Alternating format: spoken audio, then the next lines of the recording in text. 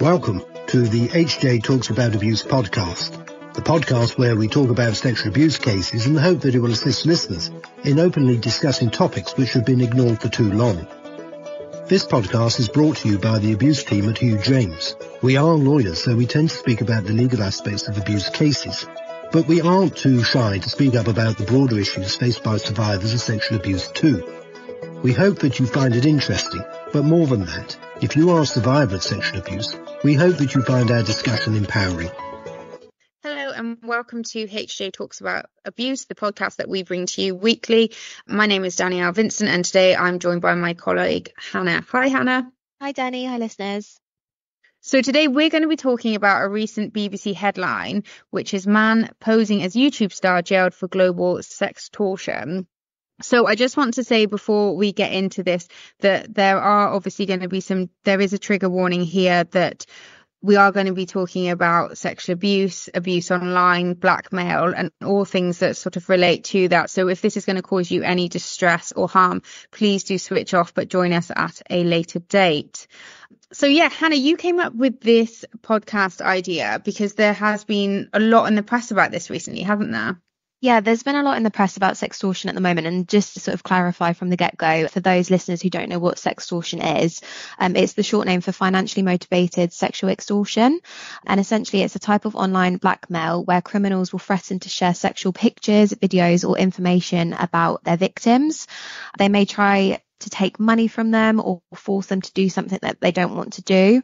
And anyone can be a victim of sextortion. However, most victims are young people aged between 15 to 17, and also adults under the age of 30 are often most at risk of becoming victims to sextortion. So yeah, unfortunately, there's been a lot in the headlines recently. There's been a case in Australia that was in the news in August. So a man was posing as a YouTube star and was basically forcing young people to perform sexual acts on camera. He's been jailed for 17 years last month. There's also been a lot in the news this month in September for a UK gang. Well, actually, I think the gang originate in Nigeria, but there's been a lot of sextortion targeting happening in the UK, and they're called Yahoo Boys, which has led to the suicide of 3 teenagers in the UK. So it's a really, really serious issue at the moment.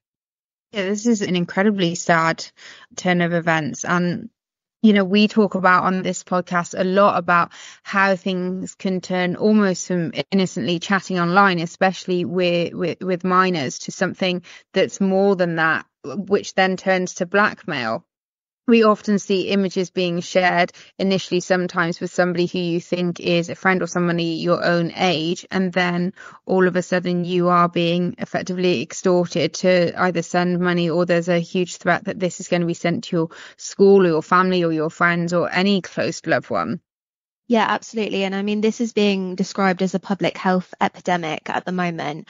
And, you know, through research, I did actually see that CPS have put out some guidance on how we should recognise sextortion happening, which I think is really important to know, because I think the criminals involved in this are often targeting people through social media apps.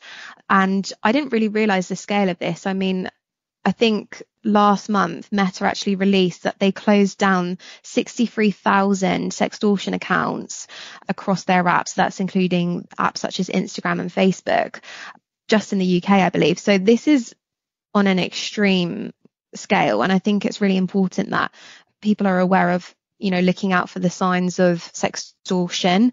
Often it can happen when someone you've just met online is trying to start a relationship with you very quickly, has sent friend requests to a lot of people, repeatedly asking you to do sexual things that you're not comfortable with, or very quickly into your relationship starting, asking you to do sexual things or start sexual conversation, and also telling you that they've hacked your account or have access to your contacts. So it's definitely something that we all need to be aware of. I think important to note is that they are often using a fake identity online as well. So these are sort of some of the common signs that should be looked out for. Yeah, I've seen also something similar as well that was broadly reported, I think it was last year in India, where another lady took her life because, again, she was being blackmailed online in regards to, I think she was in debt and was asked to send a photo, and then she was then these people were professionals. They then hacked all of her contacts and basically said, if you don't pay us X amount of money, we're now going to send these images to all of your family. And yes, she sadly committed suicide. So, there's a terrible level here of, wrongdoing, illegalities, and, impacting individuals to the point that they're going to either attempt or commit suicide is just horrendous. Yeah, absolutely. I mean, it's just so sad to think that these victims, who are often young people, really see no other way out. And I think we should just make it so clear that there should be no shaming of victims. It's absolutely and very clearly not their fault that someone's threatening to share, those images of them. And, unfortunately, this is happening to a lot of people. So, you're likely not alone if this has happened to you. And I think the techniques that these gangs are using, I've read that with the development of artificial intelligence, they're starting to use AI generated images to sort of trick people. And so there is absolutely no shame. I think, unfortunately, as technology advances, they are finding more sophisticated techniques to trap their victims. We often talk about this whenever we talk about any forms of social media, these types of platforms and use of AI, is that, technology is moving so quickly that the laws in this country, and I imagine in most other countries, just cannot keep up with it. The tech that there is these days, especially, if anyone's listening to this who's a parent, for example, of a child, how do you keep up with this constant tech and these new websites and all the things that happen? We often talk about in the office as a number of different generations about things like when Snapchat, all of a sudden it changes different features, and some people in the office have no idea even what Snapchat is perhaps, and then you've got all these different technologies. It really is a minefield, and I think a lot is going to be having to be changed over the coming years to really protect society. Yeah, absolutely. And I think, as we've often said on many of our podcasts, the internet can be, a great thing, but unfortunately it can also be quite a dangerous thing. And so it's definitely something that needs to be constantly reviewed to navigate how we can use it safely, particularly children. And it's important to say as well, as these things sort of pop up, there are definitely support lines out there. So there's helplines, as you've pointed out in the blurb that will go out with this podcast, that there's the revenge porn helpline, but also if you're a child, there's Childline, there's the different sexual abuse centres around England and Wales that, if you need any form of support, that they're there. Many charities, isn't there? Samaritans, all different charities that, if you're feeling alone when something's happened, that there are people that can support you and help. And also, if anything like this is happening, not to, even hesitate about contacting the police, because the police will have seen this before. There's no, as you say, element to feeling ashamed or anything about this, is that just to report it and hopefully that the police can help you. Yeah, absolutely. I'd really encourage anyone who feels that they've fallen victim to this to reach out and seek help, because there is a lot of work, thankfully, being done on this. And unfortunately, you're likely not alone. And so it's definitely worth, as Danny said, reaching out to the police.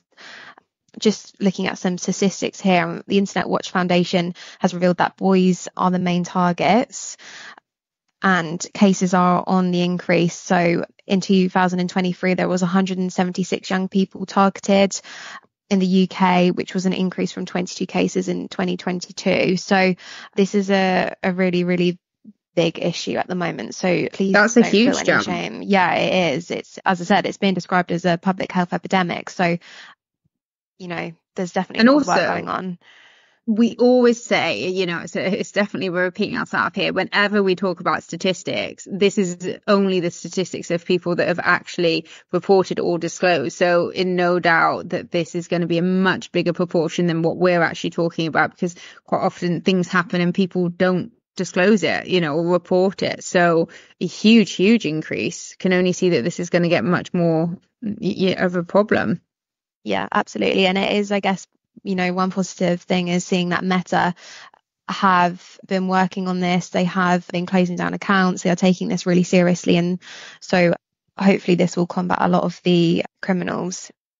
Yeah, and hopefully there'll be a big sort of media storm in regards to, some of the big criminal sanctions that individuals get, because I think that's also very important, especially when younger people are looking at something and, making sure that they realize that if they're charged with something like this is going to effectively change their life forever. They're not going to get visas. They're not going to be able to work in certain industries. It's a real problem.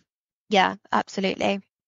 Well, thank you, Hannah, for that. And as I say, there's a lot more blurb in regards to this podcast that will go out. If you've got any questions on it, or by all means do contact us or the team. And as always, we look forward to you joining us next week. So thank you, Hannah. Thanks, Annie. Thanks, listeners. That's bye from us. Thank you for listening to this episode of HJ Talks About Abuse. You can subscribe to our podcast on iTunes, Spotify, or your favourite podcast player. If you'd like to speak to us about something you've heard today, we'd love to hear from you. Email us at aboutabuse@hjtalks.co.uk.